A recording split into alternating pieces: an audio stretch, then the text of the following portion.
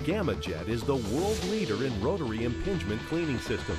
For more than 50 years, we have been responding to the needs of various industries for effective and efficient methods of cleaning. Listen now to two experts with 52 years of experience between them share with you how GammaJet has come through again, only this time to the specific needs of the ethanol industry. I've been in the maintenance business about 32 years. I'm from the soybean industry, worked in the soybean industry for about right at 30 years. I started at this plant when it was being built, so I've seen it from the ground up. Was offered a maintenance manager position here, and we've been running since December of 2005. When we installed the GammaJet 8 into a fermentation tank, we put it side by side with one of the original spray balls that came with the plant. We've had problems in the past with the existing spray balls plugging up, and it's an inherent problem that all ethanol plants have.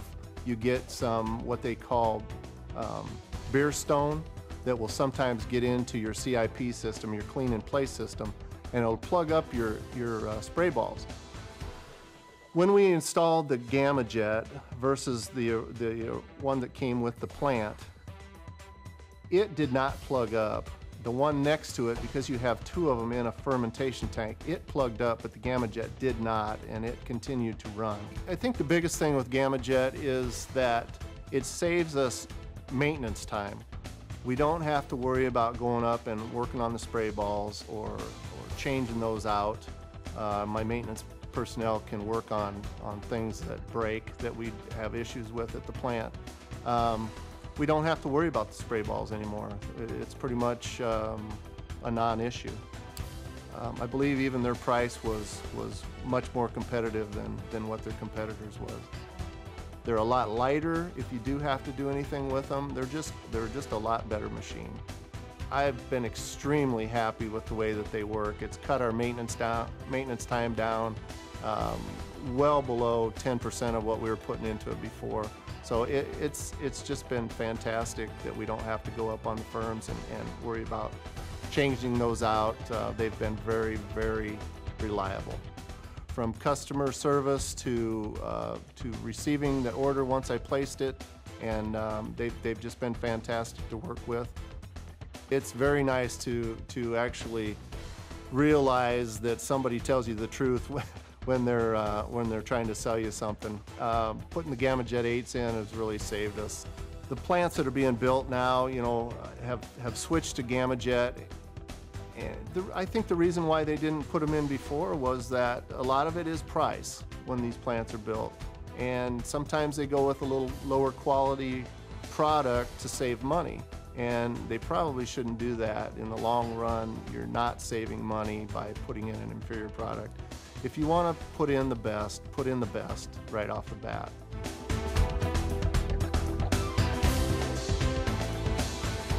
My experience is I've got over 20 years of engineering, primarily in food product. Most of my time was spent in the sugar mills. I was brought in to be an engineer designing and specifying ethanol plants. Did that for about 2.5 years. I happen to be the engineer that designed Sire, the place where I work now. The primary complaint that plants have and presented was that they had high maintenance issues with the spray balls. They would have to replace them, take them out, and the downtime required to do that was becoming an issue. The cost of replacing the spray balls was becoming an issue. So we reviewed the GammaJet, looked at it, very quickly found out that GammaJet solved our primary objective of reducing the maintenance that the plants had. We called references of plants that had them in, had them look at it. They all said the same response. That primarily what they mentioned was the fact that the gearboxes didn't freeze up, and that they didn't have to pull it apart, and that they didn't get mill scale on the screens, which then made it so that the cleaning devices didn't rotate. I mean, that was the primary maintenance concern. And because of that, they didn't have to take the gearboxes out, take the units out, tear them apart, replace the gearboxes, replace the seals, and put them back in. it ended up that they didn't have to have the spares sitting on the shelf that they used to have. Only a few of the plants actually were cognizant of the fact that there could be water savings with the GammaJet cleaning equipment. When you save water, how that works is as you're cleaning, if you don't consume as much caustic, then that returns more caustic back to your caustic tank, which that savings in water equates to a direct percentage in savings of caustic soda as well.